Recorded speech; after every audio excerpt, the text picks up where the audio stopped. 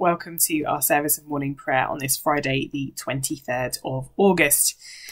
Let's just spend a moment preparing our hearts and minds as we come to pray together. O Lord, open our lips, and our mouth shall proclaim your praise. Blessed are you, Creator of all. To you be praise and glory forever. As your dawn renews the face of the earth, bringing light and life to all creation, may we rejoice in this day you have made. As we wake refreshed from the depths of sleep, open our eyes to behold your presence and strengthen our hands to do your will, that the world may rejoice and give you praise. Blessed be God, Father, Son, and Holy Spirit. Blessed be God forever. The night has passed and the day lies open before us. Let us pray with one heart and mind. As we rejoice in the gift of this new day, so may the light of your presence, O God, set our hearts on fire with love for you, now and forever. Amen.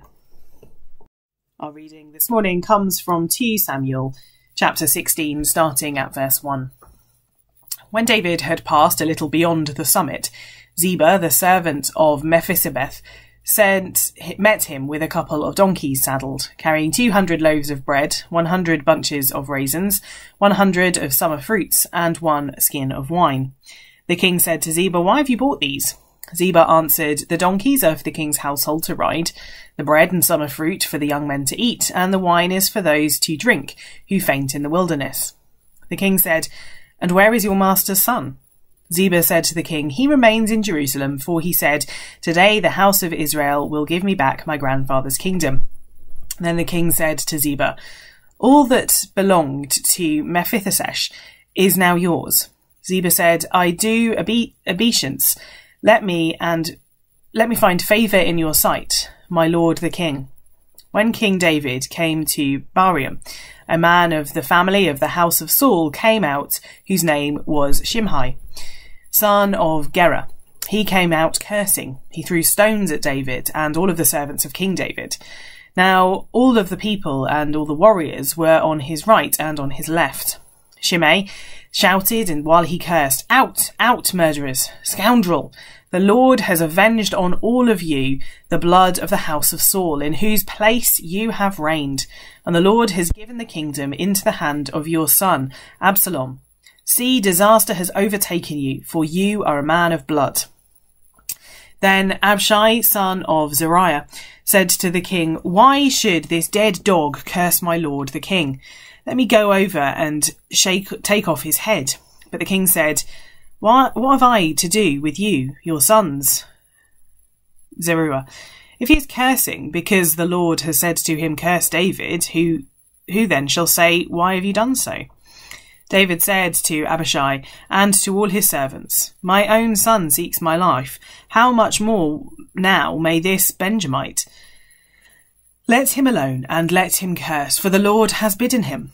It may be that the Lord will look on my distress, and the Lord will repay me with good for his cursing of me today." So David and his men went out on the road, while Shimei went along on the hillside opposite him and cursed as he went, throwing stones and flinging dust at him. The king and all the people who were with him arrived weary at the Jordan, and there he refreshed himself. This is the word of the Lord. Thanks be to God. Short reflection then on our reading from 2 Samuel by Gregory Cameron. They say that you find out who your friends are when you experience great need. Here, David is the one who has fallen on hard times. Ziba remains a friend, but many of his old rivals from the house of Saul seize their chance for payback or mock the king's misfortune. Mephibosheth shows no gratitude, and Shimei takes the opportunity to gloat. The good example of David remains steadfast, however. Faced with the anger of his loyal followers who want to take revenge, David refuses to react violently and continues to put his trust in God. In great need or great fortune, the truth of our nature often slips out. The famous poem If by Rudyard Kipling seems to speak into this situation. If you can meet with triumph and disaster and treat those two impostors just the same. But perhaps the scriptures speak even more powerfully. You keep him in perfect peace, whose mind is stayed on you, because he trusts in you.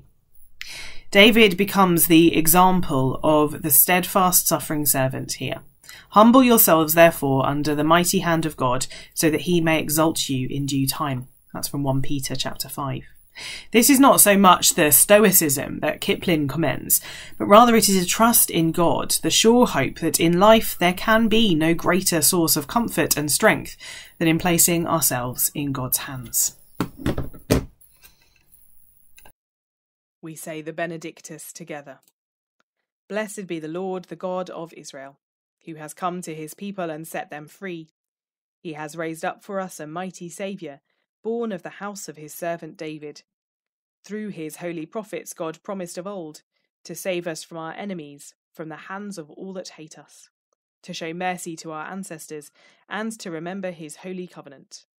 This was the oath God swore to our father Abraham, to set us free from the hands of our enemies, free to worship him without fear, holy and righteous in his sight all the days of our life. And you, child, shall be called the prophet of the Most High, for you will go before the Lord to prepare his way, to give his people knowledge of salvation by the forgiveness of all their sins.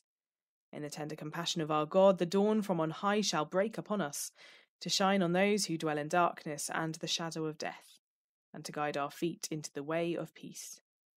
Glory to the Father, and to the Son, and to the Holy Spirit, as it was in the beginning, is now, and shall be forever.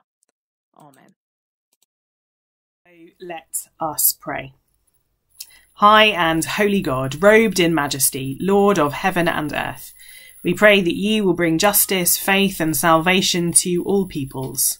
Lord, hear us. Lord, graciously hear us. You chose us in Christ to be your people and to be the temple of your Holy Spirit. We pray that you will fill your church with vision and hope. Lord, hear us. Lord, graciously hear us. Your Spirit enables us to cry, Abba, Father, affirms that we are fellow heirs with Christ, and pleads for us in our weakness. We pray for all who are in need or distress. Lord, hear us. Lord, graciously hear us. In the baptism and birth of Jesus, you have opened heaven to us and enabled us to share in your glory, the joy of the Father, Son, and Holy Spirit from before the world was made. May your whole church, living and departed, come to joyful resurrection in your city of light. Lord, hear us. Lord, graciously hear us. And so we commend ourselves and all for whom we pray to the mercy and protection of God. Amen. And the collect for today. Almighty and everlasting God, you are always more ready to hear than we to pray, and to give more than either we desire or deserve.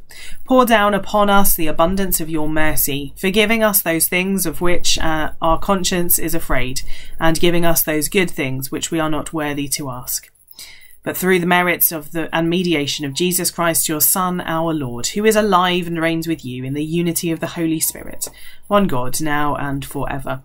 Amen. So let us pray with confidence as our Saviour has taught us.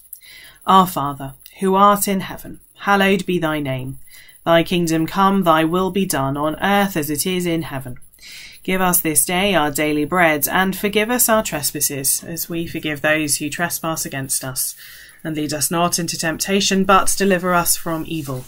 For thine is the kingdom, the power, and the glory, for ever and ever. Amen. So the Lord bless us and preserve us from all evil, and keep us in eternal life. Amen. Let us bless the Lord. Thanks be to God. Well, it's been a joy to pray with you as ever. I hope you have a wonderful week, and I will see you again soon. God bless.